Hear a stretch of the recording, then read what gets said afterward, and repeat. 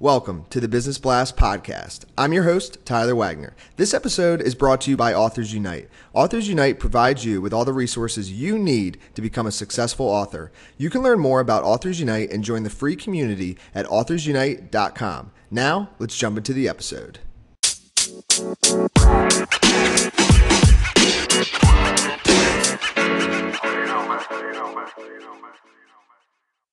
All right, everyone, welcome back to another episode of the Business Blast podcast. I'm your host, Tyler Wagner. Today I have Randi Seiff with us. She owns a consulting company called Randi Seiff Design, and she does product design and all-over branding for fashion hotels and brands that give back. So welcome to the show, Randi.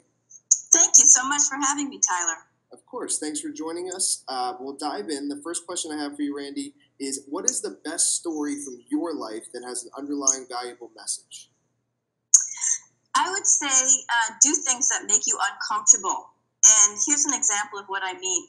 I've been working in design in the fashion industry for many years for various companies. And about 10 years ago, I found myself out of a job. So I started working on my own.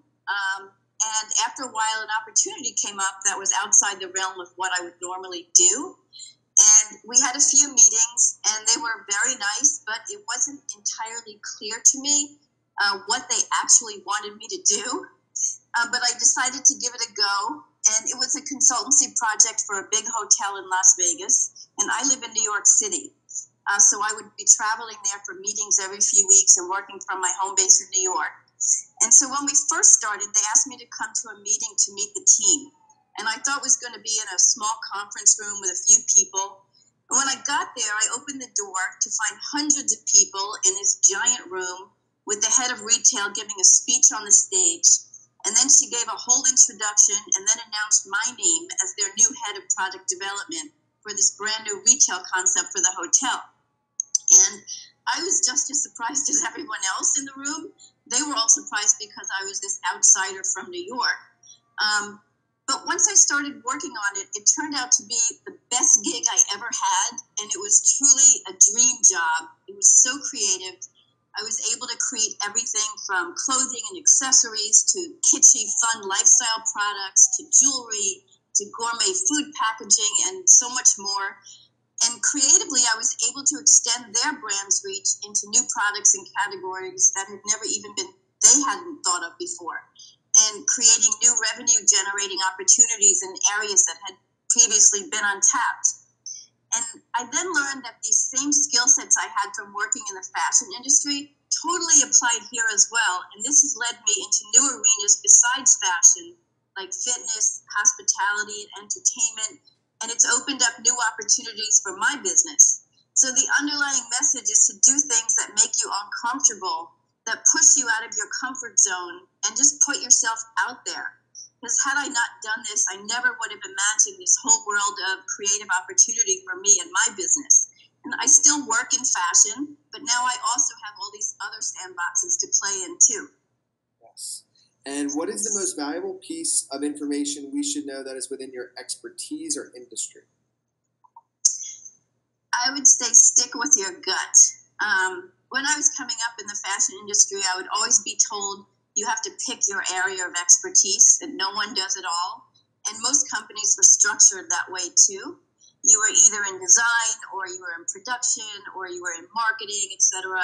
And I was in design, but I always felt boxed in. I was always able to see the larger vision and ideas of what that should be. So when I went out on my own, I had the freedom to do that, and I still do it today. It's actually my point of difference from others. So taking something from a concept through design and branding, through sourcing and production, through packaging and the visuals and graphics, through to the finished product on shelf at retail.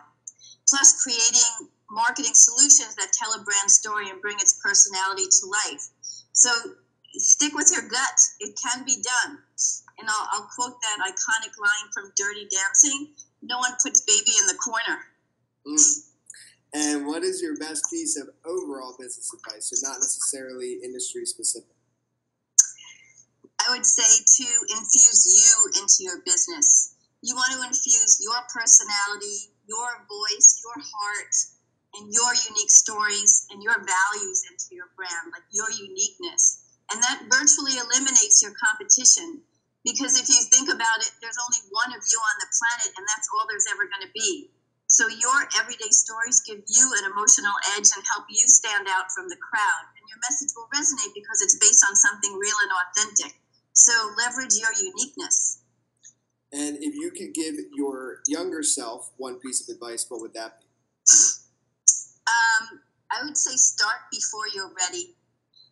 Action creates progress and momentum, and constant action is all you need to make anything happen in your life. So avoid getting into that analysis paralysis zone and don't go down that rabbit hole. You want to move the needle forward and just start. I know for myself that too many times I would wait to start something until everything was perfect. But when you do that, you limit yourself and your progress. So just take the leap and start. And in your opinion, what is the key to happiness? Other than a slice of the birthday cake at Milk Bar, because that really makes me happy, I would say doing things you're really passionate about, and this will fuel you on a daily basis and motivate you. You'll be happier overall, and in turn, your relationships will be better, and every aspect of your life.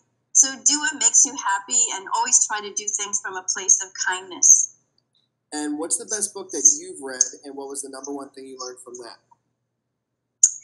I have to admit, I don't read a lot of books these days, but I do read a lot of blogs and articles online. And one of my favorites is Seiff Godin's blog. He's always such an easy read. His writing is short, to the point, and unique, and he tells great stories. But while he's entertaining us readers, he's also teaching and inspiring us at the same time. He's always so authentic, and he lets us know that we're not alone in our fears and our ordinariness, so you kind of begin to relax. And he just has a knack for simplifying complex ideas and gets you to believe that if someone else can do it, I can do it too. He's just very grounding to me. Yes, I love Seiff Godin as well. Yeah, Thanks for mentioning. Yeah, he's awesome. And what is your favorite quote and why? That would be, clarity comes from engagement, not thought, by Marie Forleo. Meaning, clarity comes from doing, not thinking. And here's an example from my own experience. For many years in the fashion industry, I was designing jackets and coats, among other things, but I was feeling completely unfulfilled. Like what I was doing wasn't really all that important in the big scheme of things, and I needed something with more purpose. But I had no idea what that meant and if it was even possible, and I was struggling to find that purpose, something to feel passionate about. And then as time went on, I took a chance on getting involved with launching a new startup, much of which was based on the premise that a portion of the proceeds of every item we sold gets donated to a charity. And besides creating the collection, part of my wheelhouse was to identify which charities or organizations we would work with in this regard. And this really got me energized because we'd be making a difference. And so I realized this same purposeful agenda could be instilled into the DNA of my own business. And I made a conscious decision to change the way I operate and to make that happen. And now I have a business with more purpose than just making money. But turns out it's also very strategic because this purpose motivates me and fuels me every day. And I never would have thought of this had I not started working on that new startup. So engagement and doing got me here to this more purposeful place. By doing, you somehow just figure it out.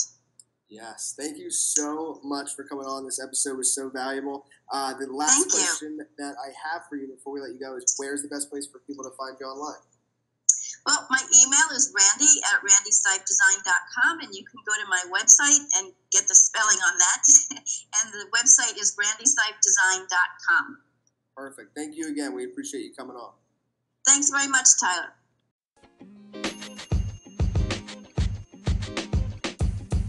The podcast you just heard was recorded with Anchor. If you want to make your own, download the Android or iOS app completely free from anchor.fm/podcast. That's anchor.fm/podcast.